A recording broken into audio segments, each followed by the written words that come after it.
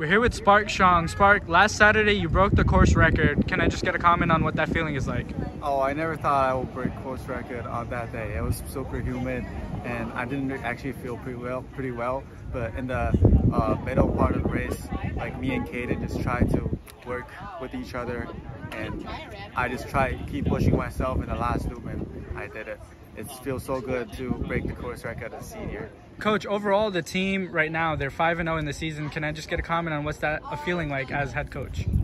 Yeah, it's really exciting to see these kids come out who, you know, typically don't run cross country, and they're running these amazing times. And we have had winning seasons and undefeated seasons in the last few years, but this is the first time in probably over a decade that we've been placing first, second, or third in invitationals and winning trophies.